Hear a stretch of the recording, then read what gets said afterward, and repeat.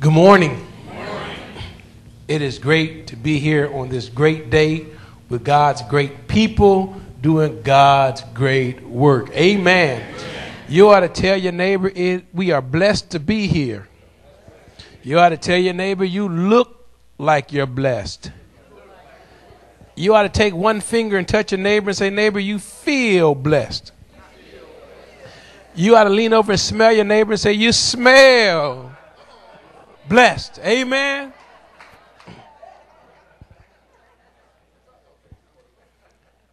Amen.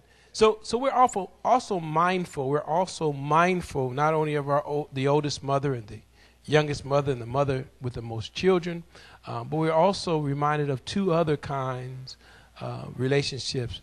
Those who have lost their mothers, especially recently. We recognize that sometimes this is a bittersweet kind of moment, and we ask God's comfort and even the voice of your mother to comfort you in these days. Amen. And then we always have to recognize that there are some people who never gave birth, some women who never gave birth to a child, but they have mothered others. And so we acknowledge that mothering is not limited to simply birthing. Amen.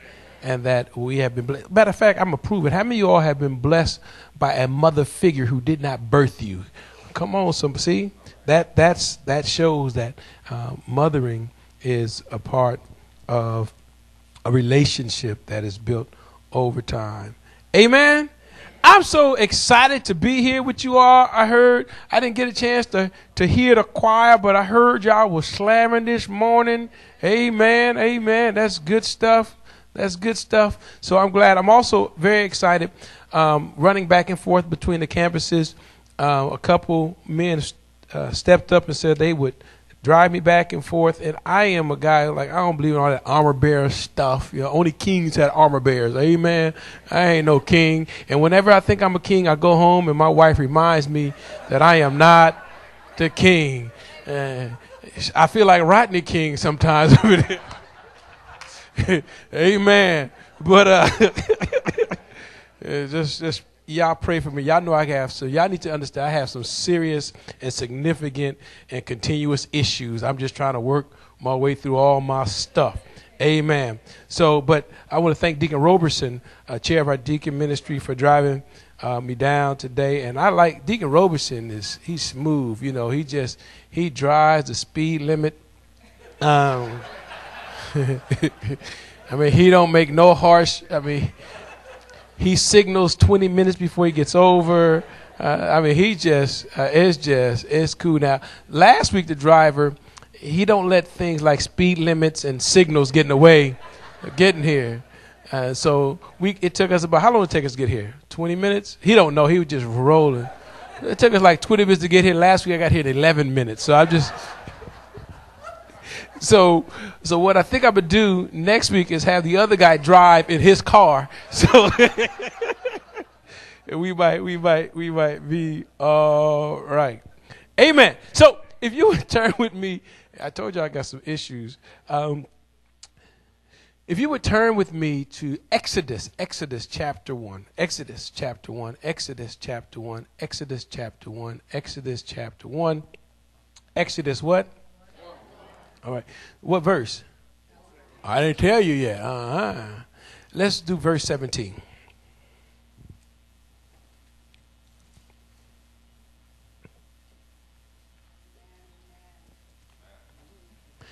You know, every time I come here, I take off my tie because you want to be a little more casual. Then I go back and I put my tie back on. But one of the things I haven't figured out what to do, I don't know what to do with my hair. I don't know if I should change it. I'm just going to leave it like it's okay. I'm just going to leave it. Okay, I'm good. Okay. All right. Verse 17. I told you I got issues. But the midwives feared God. They did not do as the king of Egypt commanded them, but they let the boys live.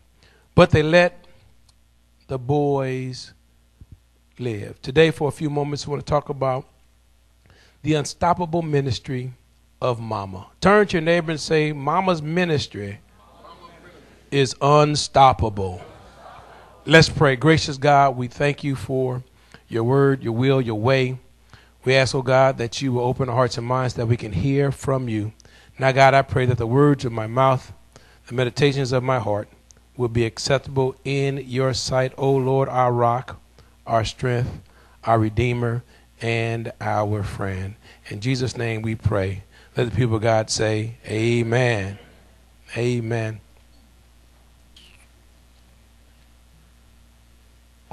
I would surmise to you, I would challenge you, I would encourage us to think about the love of a mother is likened to a ministry.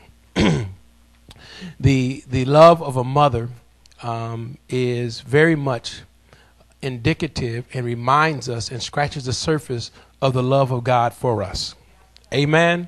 It is not equal to the love of God, but it points us in the direction of understanding the very love and essence of who God is. Does that make sense?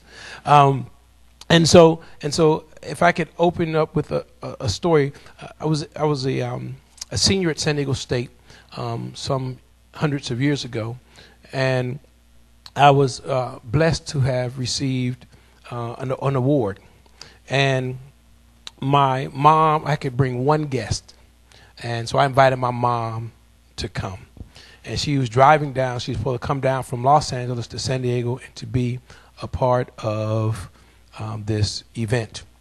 And so, of course, the event started at like 6 o'clock, and it's 6:15, and my mom is not there. And I'm just a little disappointed because my mom is always there, and she's usually on time. And then she walks in at about 6:25. The program had already started.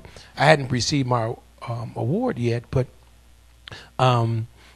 she was there, and she looked somewhat disheveled, and she sat down, and she had a big smile on her face. I'm like, Mama, why are you late? She's like, don't worry about it. I got here in time to get you. I said, no, they didn't. I said, but you ain't late, We the only ones up in here, and you got to be late. I'm trying to be impressive up in this. And she was like, well, I just ran into I had a little bit of a trouble, but everything is fine. I said, okay. And so after it was over, I walked her out to the car. She was going to drive back to San Diego. Back to Los Angeles. And we get out to the car. The whole right front end of her car is just ripped off. The right fender's ripped off, one light, and half the hood. And I said, Mom, what happened? She said, someone hit me. And she said, all I did was write down this woman's information. She said, I drove from Long Beach. She lived in LA. So she took from Long Beach, and she drove all the way in here with a broken car, with one headlight. I said, Mom, why would you go through all that to come for some meatballs and cheese? She says, nothing was going to stop me from being with my boy.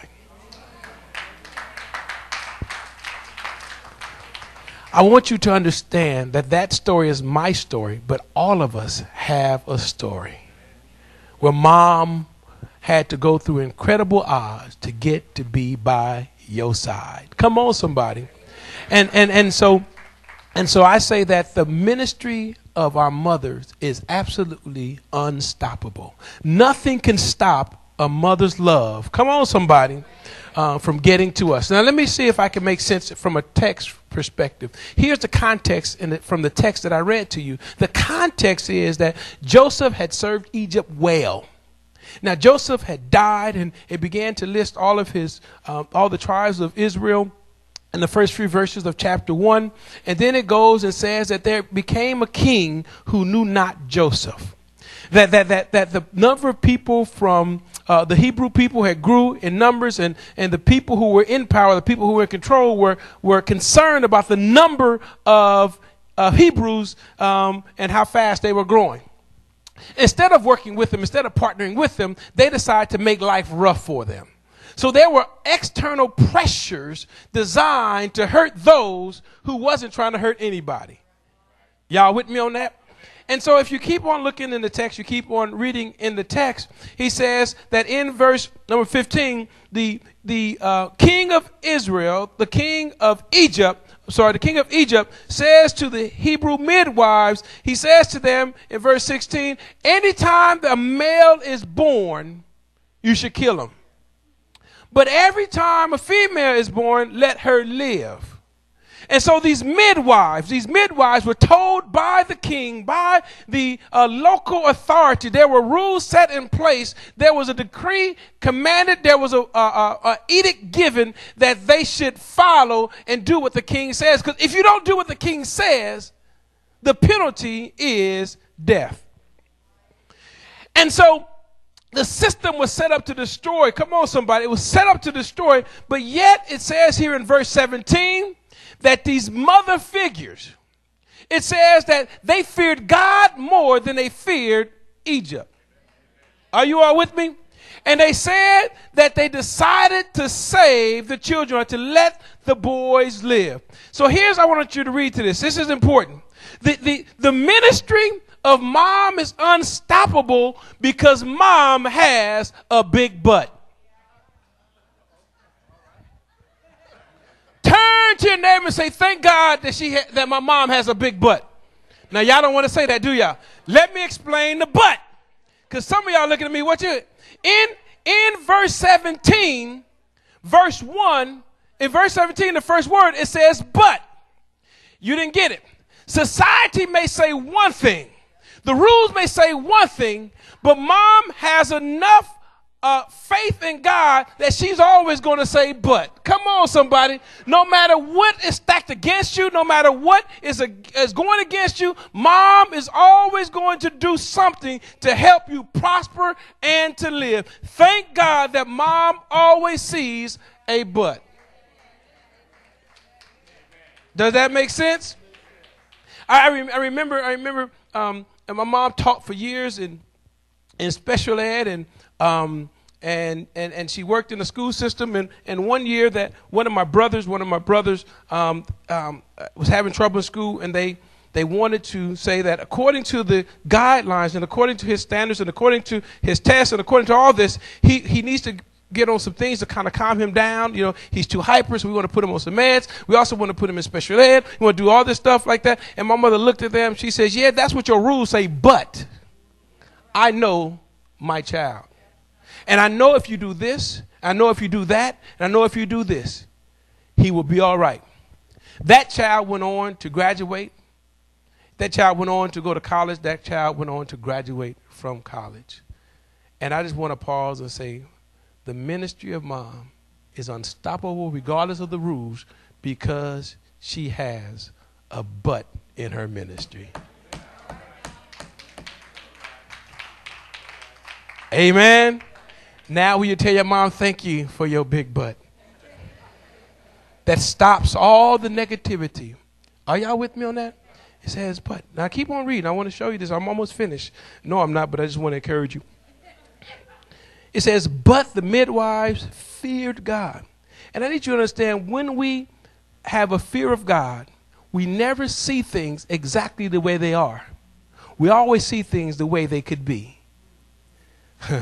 The second thing I want to show you, it says, fear God. They did not do as the king of Egypt commanded them, but they let the boys live. The king of Egypt did not see the value in those boys, but mom did.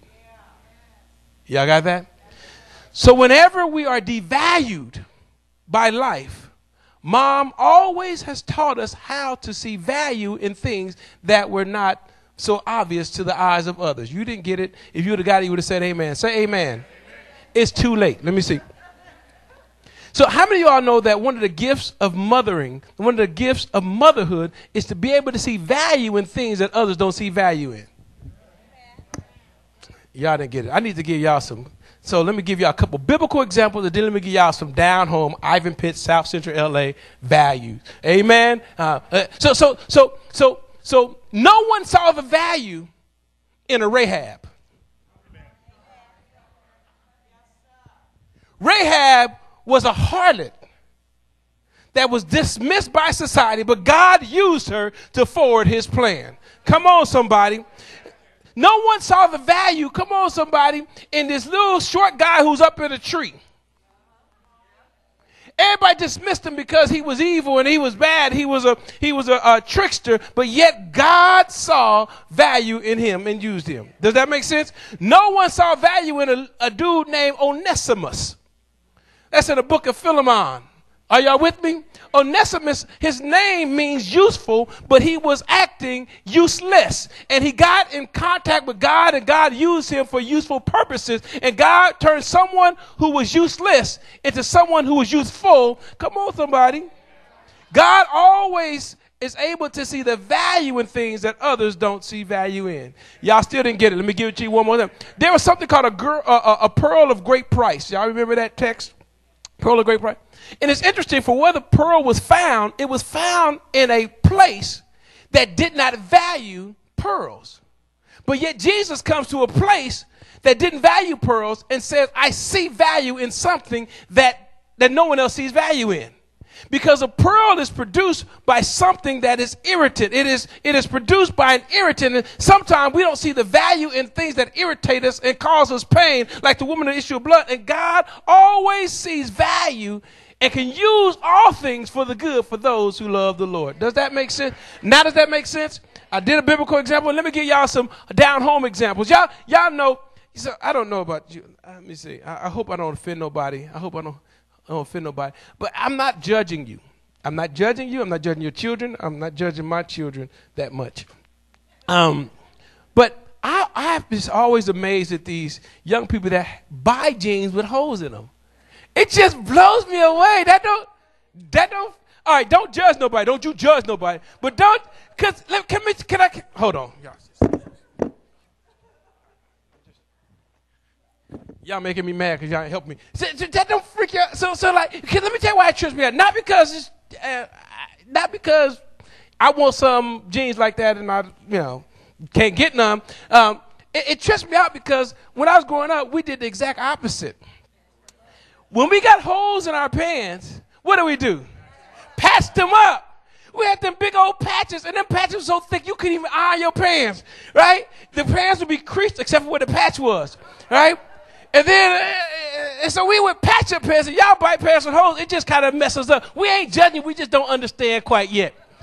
And then, because we would never throw away a pair of pants with a hole in them, Mama was going to do what? Patch them up. Now, watch this. And then when it got to the point where the patch got worn out, we thought we could throw the pants away. No, not Mama. Mama would what? Cut them pants off, hem them, and she say, them are your summer shorts. Come on, somebody. She always saw value in something that other folks want to throw away. Amen? Isn't that where we got the concept? I say this all the time, but boy, mamas are incredible. You can go into the refrigerator and say, Mama, ain't nothing to eat. Come on. I don't see no value or nothing in this refrigerator. And Mama go, boy, you crazy. I see all kinds of stuff in this refrigerator. Mama, what you see? She like, you see that corn from 2 days ago? Pull it out. You see that rice from yesterday? Pull it out. Go in the freezer and get that bone from Thanksgiving. Bring it out. Come on, somebody. And somehow Mama was able to take this that was not quite valued and this was not quite valued and put it all together. Next thing you know, she put some cornbread with it. We got stew. Come on. These midwives saw value where others didn't see value. Isn't that the ministry of Jesus?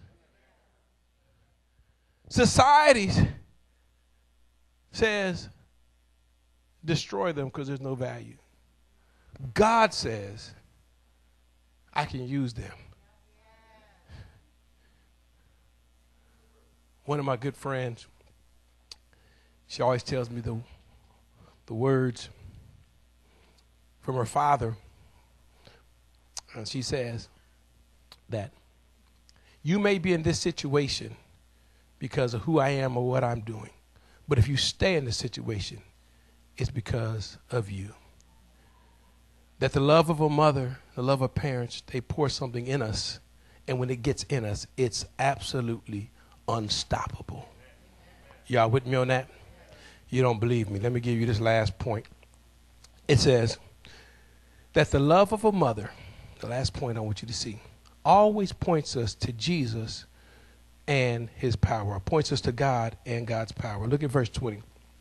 So God dealt well with the midwives. Why? Because they were obedient to God. They feared God. They saw value in places that there was no value. They honored, like Peter said in Acts chapter 5, I'd rather obey God than to obey man. Are y'all with me on that? And it says here in verse 21, and because the midwives feared God, he gave them what? Families. They prospered.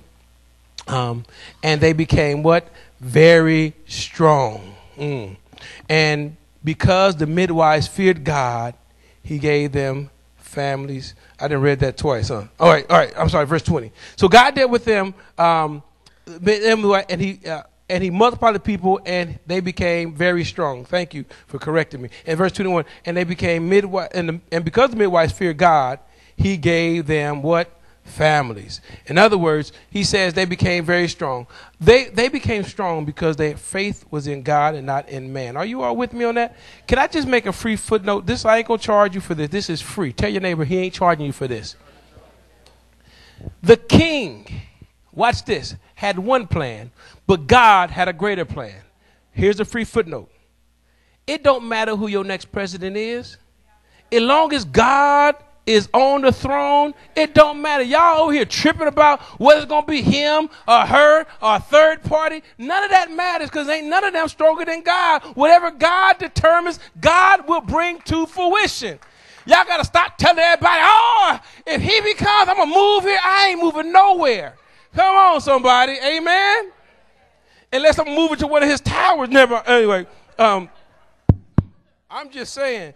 Y'all need to stop that foolishness. Come on, we done had crazy fun. I ain't excited about none of them. Did I say that? But I'm excited about Jesus. It don't matter who your president is. You need to know who your Lord is. You know who ultimately has sovereign power. Next time someone comes to you, I'm concerned. You say, I'm not. Amen. That's free. I ain't going to charge you for that. Now, let me go to my last point so I can get on up out of here. It points us back to God. Our strength is in God. Our hope is in God. And the love of a mother, her ministry is unstoppable because it points us back to God. Are y'all with me on this? Does that make sense? And so what I want you to say is that they saved these boys. And one of the boys they saved, and they saved him because they were willing to obey God versus obey man. They were willing to sacrifice their life for the benefit of those who they saw value in. Come on, somebody. In other words, they thought that they were worth saving. So they sacrificed for the benefit of those who they thought were worthy. And the same young man who benefited from that sacrifice was a man named Moses. Watch this. Who went off and broke the law, became a felon, fled the city, and lived in the outskirts. But yet, because mama had poured, come on somebody, God into him, he recognized the voice of God. And God was able to use him to free others, come on, as he had been freed. In other words, you have been a beneficiary of God's grace and God's mercy. He touches you, he speaks to you, and you do the same for others. Isn't that what Christ did for us? Didn't Christ die and sacrifice so that we can have life and have it more abundantly? Don't let people doubt and discount the Lord and the power of God in your life. He says those who trust and fear God, they have strength. Does that make sense? It's interesting.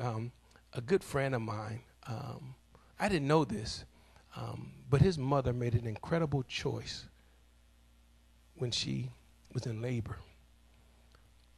They had a choice for her to live, but the baby would not live, or that she would sacrifice her life for the possibility of him to live.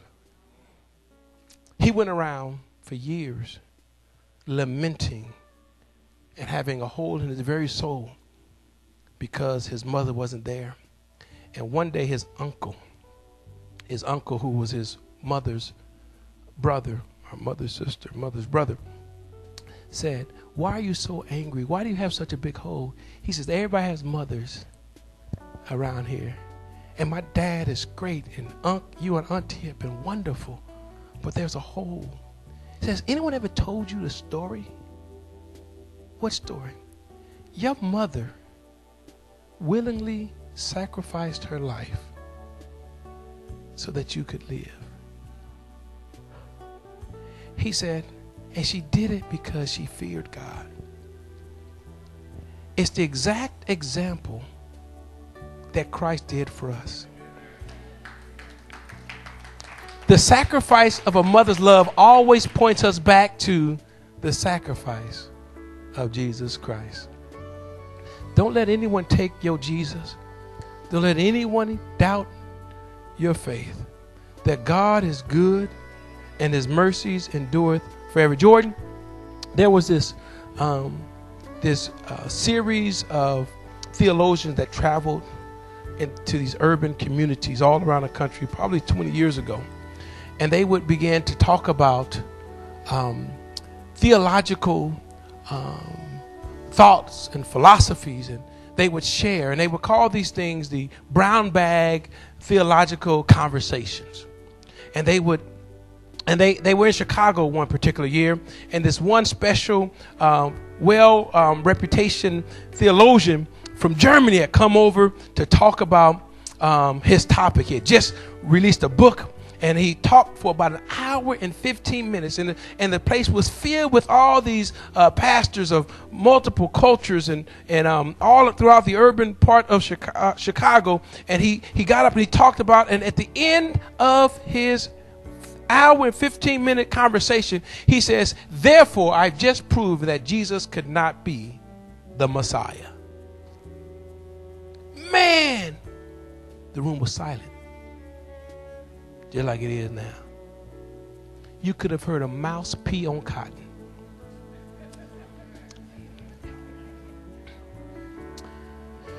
He says, any questions? No one said anything.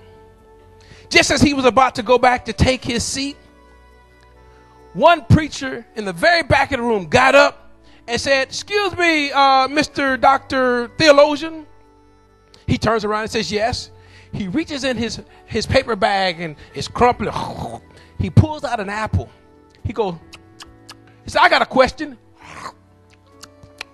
He said, I don't know anything about Greek. I don't know anything about Hebrew. See, I never been to Germany. He said, I don't have no degrees. As he finished the apple, he said, but I do have, don't act like y'all don't eat like that. One question, as he dropped the core back in the bag, and he says, can you tell me if the apple I just ate, was it sweet? And the theologian looked at him and said, that is an absurd, peculiar, and dumb question. There's no way I can tell you if that apple was sweet if I hadn't tasted. And he says, and you can't tell me about my Jesus if you haven't tasted him. He says, taste and see that the Lord is good. Don't let nobody discount your Jesus if they haven't experienced him. They haven't tried him for themselves. The Bible says, taste and see that the Lord is good. Nothing can stop his ministry, and nothing can stop his love. And that reminds us of our mothers. So may I pause and say, moms, thank you for loving us in our darkest hours. Thank you for celebrating with us in our most climactic moments. Thank you for seeing in us what no one else could see and what we couldn't see in ourselves. Thank you for never discarding us, but always being with us. But most of all, thank you that your love for us points us back to Jesus Christ and his love for us. Now I want you all to know that I appreciate the fact that we all have wonderful moms or mom figures, but mom can't save us. for eternity. There's only one way that we can have eternity with God, and that is through accepting Jesus as our Lord and as our Savior. It is believing that he died for our sins, that our sins have separated us from God, but his death brings us back into right relationship with him. I want to pray for you. And if you've never accepted Christ as Lord and Savior, I'm going to pray that you will receive that today. I want to pray that if you don't have a church home, that if God is leading you to be a part of this church family, maybe you say, I don't want to be a part of Reach. Good. Then you can be around part of Second Baptist. Hello. Amen. And so we want you. Now I need you to understand this, and I want to pray that if you're looking for a perfect church home, this ain't it. It ain't it because Pastor Pitts has significant and serious issues. Amen. And that he's a work in progress. But the wonderful thing about God is that he takes us broken vessels. He cleans us. And he puts us together in unity. And we're able to do more than we could ever do in our own power and by ourselves. If you want to get on God's team and do God's work for God's glory, this is the church for you. Let's pray. Gracious and wonderful God, we thank you for your word, your will, and your way. We thank you for the example that mothers have given us that points us back to you. Thank you, oh God, for allowing us to experience one another on this particular day. Now, God, I pray that if there's someone here this morning who's never accepted Christ as Lord and Savior, who doesn't know Christ and the pardon of their sins, who have been ostracized and separated from God because of our own selfishness and stubbornness, I pray that you will release us now to accept, to receive, and to repent. I also pray, oh God, if there's someone here today who is not without a church, who is without a church family, that you will allow them, oh God, to unite with us, that we are better together. In Jesus' name we pray. Let the people of God say amen. If you don't mind, will you stand to your feet?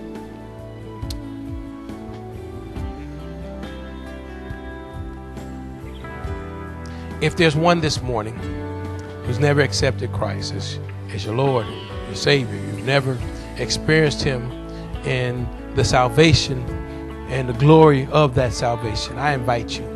If you've never made him your personal Savior, so maybe you're saying, well, how do I do that? It's simply what you believe in your heart. If you confess it with your mouth, the Bible says you shall be what? Saved. And salvation is yours. It can never be taken away from you. Amen. Is there one this morning? How about someone who doesn't have a church home? You've been here maybe week after week, month after month, year after year. It doesn't get any better than this. This is the perfect time, the perfect hour. You can unite with us. Why should you be a part of the church? Well, the Bible tells us, Hebrews tells us, forsake not the gathering together of the saints.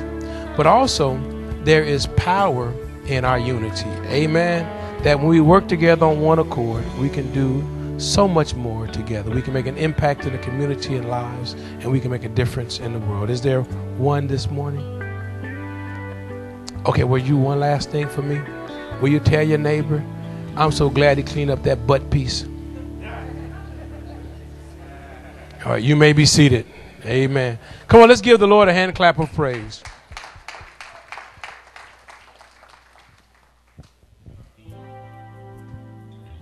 Come on, Reverend. What? So now what happens next? Y'all tell me, what do we do next? What do we do? We do, that's it? It's over? That's it? Oh, who gonna follow that? Shucks. I don't know. All right, well, let's get ready for the benediction. I want to thank those